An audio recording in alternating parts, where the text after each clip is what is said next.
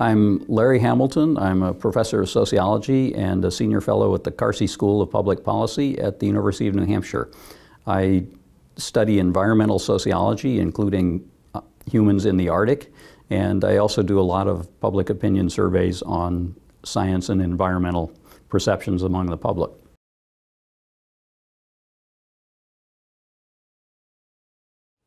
Well, I think it's been very active. I think you've got some work going back to the 1990s where people started to notice what was originally called an elite or top-down counter-movement against the environmental movement, against Earth Day and the Clean Air Act, Clean Water Act, Endangered Species Act, all the sort of bipartisan legislation of the 70s. There was an effort to roll that back. And I think that may have started at the top, and there may be economic interests involved. But it's become much broader, so that now people buy into anti-environmentalism from both top-down and bottom-up sort of cultural identity reasons. In the literature, there are some accounts that I consider to be top-down in explaining opposition to things like clean air and clean water. That is, there are political elites, there are ideological think tanks, there are large donors, there are media networks that are arguing from the top and telling people that these are the arguments, these are the positions, here are a scientific sounding rationale or an economic sounding rationale. That all being top down. Then bottom up, I think there are people who are more or less inclined to listen to those arguments and to credit them or to discredit the alternatives. And some of that may be psychological, some of it may have to do with your social position. We see all kinds of differences in terms of gender and education and age, but dominated by differences in ideology, worldview, or political party. Unquestionably, the reality is a mixture of both.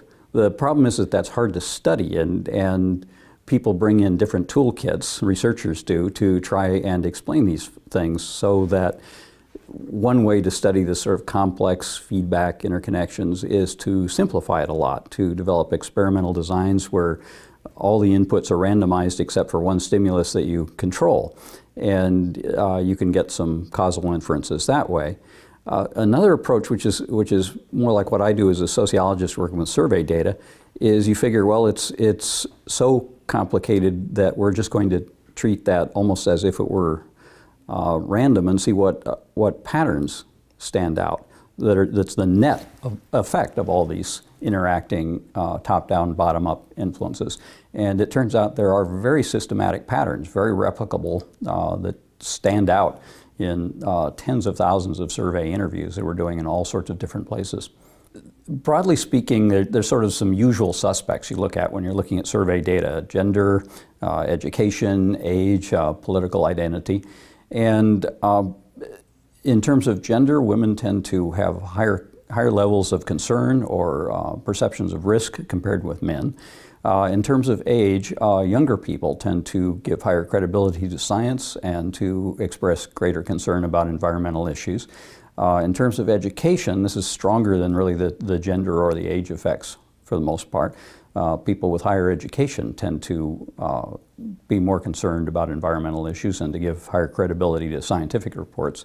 But what dominates all of those is ideology. It's a stronger effect than any of the others, and in fact it changes some of the other effects, so that education has a positive effect among liberal to moderate respondents, and it has a near zero effect among conservative respondents, and actually turns to a negative effect on environmental concern for some measures among the most conservative.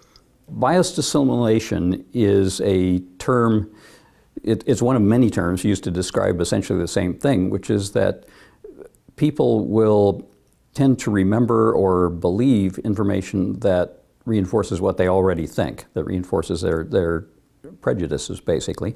And by the same token, they will discredit, they will disbelieve, and perhaps even discredit the source of information that conflicts with their prejudices. And this is well known from a lot of different psychological studies, and it is so well known it goes by many different names. I think in one of my papers I have 6 or 8 different theoretical frameworks that all say essentially the same thing, that if it agrees with what you believe already, then you're likely to remember that, and if and to believe it.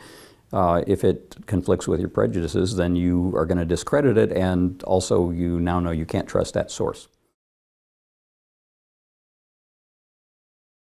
Well, it's very active now, and this is where the top-down part becomes really prominent. I think at the top of the information food chain right now seems to be bloggers and things like that. I think that very often you see new ideas maybe coming out first in scientific reports, but those aren't very accessible to most people.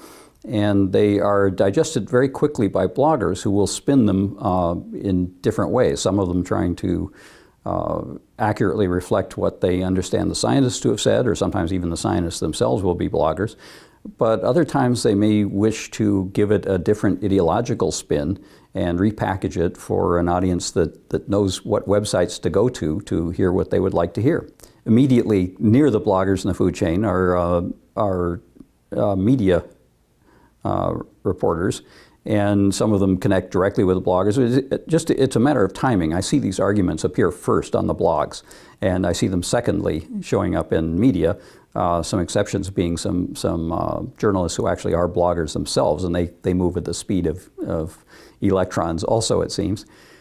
And then you see political leaders, media, and so forth coming in a little bit later, because mostly they don't have the capability to parse a scientific article on their own, and they'll rely on specialists to do that. But there are specialists who are, in a sense, ideological specialists, as well as being able to restate a scientific study in words that still sound scientific. In my experience, it's really hard to convert real believers on anything, that you will just type yourself as an unreliable source if you contradict the things they really cherish. On the other hand, in any survey or any election campaign, you know, there's a huge group in the middle that is not committed, and that can be swayed in the these are the independent voters, the uncommitted voters that you hear so much about in the run-up to an election, and it drives pollsters crazy because they can't predict what those folks are doing. And what that really tells you is that they make up their mind based on perhaps superficial things at the last minute, like was there a really effective negative campaign ad? Did some candidate use the wrong words to describe something? You know, did the economy suddenly go up or down? And that's hard to forecast. The climate analog of that might have something to do with, was there a climate event at the last minute? Because I think those things have very transient effects. They don't change fundamental opinions, but they can, there is psychological research showing that a hot room or a spicy chewing gum can affect people's opinions about global warming. There actually is one study, and I couldn't tell you who did it. You can look this up, but I think they contrasted mint versus cinnamon gum. And also there are other variations on it, whether the plant in the corner is green or dying, and whether the windows are open or closed. So if you're interviewing people in this room, they would think, you know, definitely global warming is here. What we found was a very short-term effect, that whether the previous day, the interview day or the day before, seemed to have a positive influence on acceptance of the reality of climate change.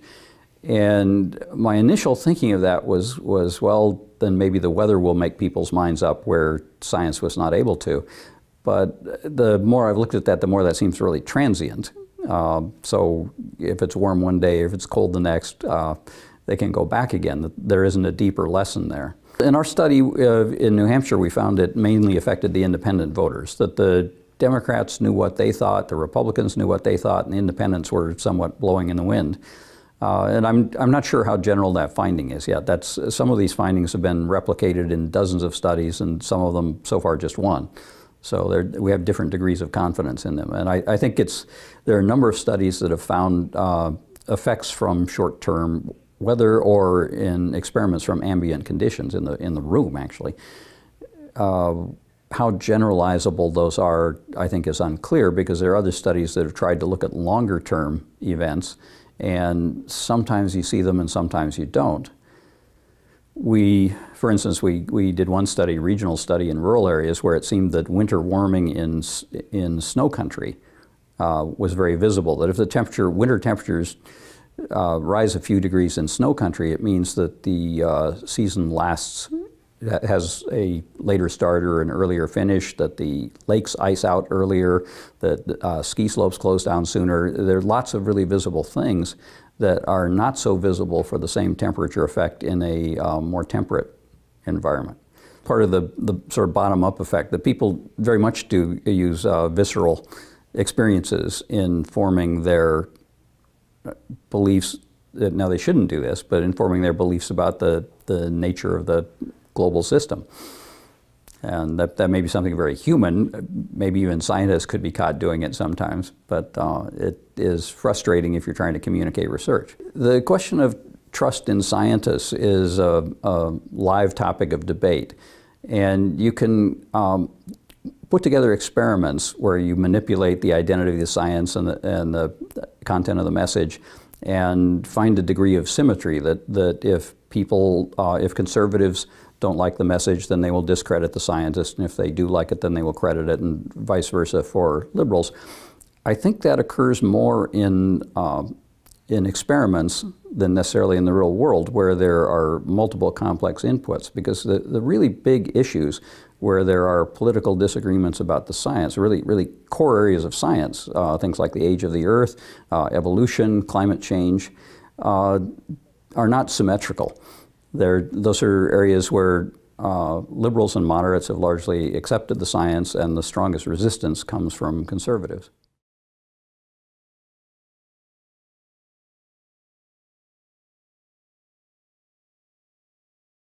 Well, this is a new direction for us, but it turned out we could do it retrospectively. We ordinarily had been just dividing people on a Democrats to Republican scale, and it just sort of started this year realizing we could go back and use another question in our surveys to pull out Tea Party supporters as a fourth group. And once we did that, we saw right away that on quite a number of issues, the Tea Party supporters seemed to be more different from the non-Tea Party Republicans than the non-Tea Party Republicans were from the independents. And this was a statistical finding that we discovered initially over about 12 different issues, 12 different questions that we asked. I think it will vary regionally. Like if you do that survey in different regions, you may get a different profile of people belonging to the parties. So my generalizations right now come largely from New Hampshire data, which is not a bad proxy for the U.S., but obviously it's not the same thing.